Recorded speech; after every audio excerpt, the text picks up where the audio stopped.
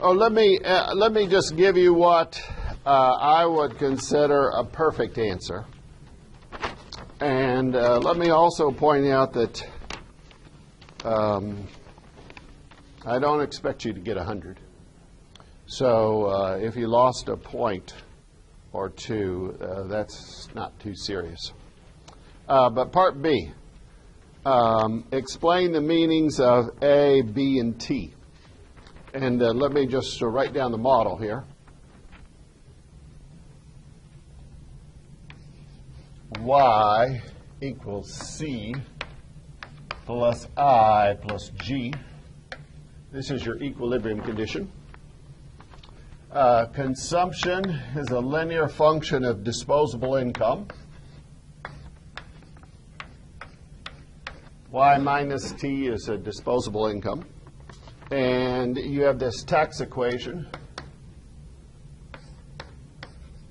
where tax revenue collected, capital T, is just proportional to income. Okay. And you are given the following information about the parameters. A is greater than 0. B is between 1 and 0. And T is between 1 and 0. Okay. Now here, Brittany, is what I would regard as a perfect answer. This parameter A goes by the name of autonomous consumption. But if you just said that, that's not enough, because sometimes you can memorize the phrases but really not know what they mean.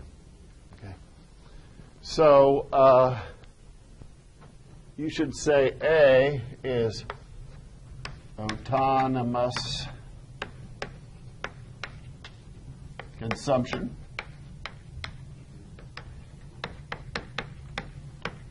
Which is the level of consumption that consumers would have if their disposable income were 0. Okay, see, if Y minus T is 0, there's no disposable income, A would be the level of consumption. Okay. And another way of explaining this parameter A would be to use a graph. Suppose you measure disposable income on the horizontal axis, and you measure C on the vertical axis. Then you could see consumption is just a linear function of disposable income, so it would be this vertical intercept right here. And the slope of this would be what?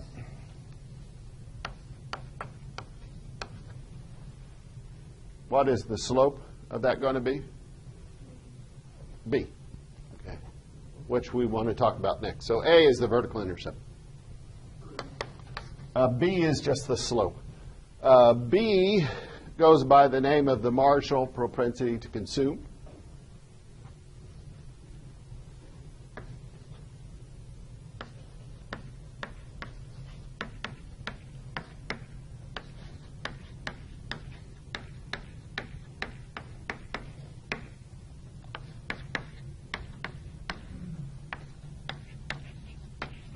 And as I said, it's just the slope of this consumption function. And in words, what it is if consumers have an additional $1 of national income, they would spend this fraction B on consumption. For every extra $1 of income they have, they will spend this fraction B of it on consumption.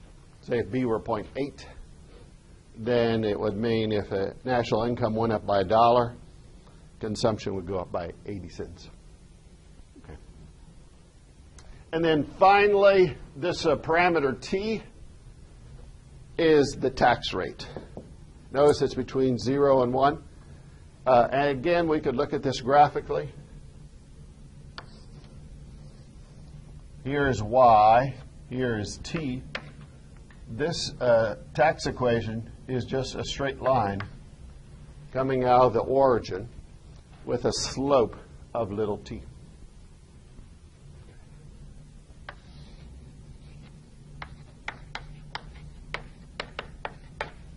And in words, for every extra dollar of income, tax revenue will increase by little t. So if t is 0.2, income goes up by $1, then tax revenue will go up by 20%. This is the marginal tax rate.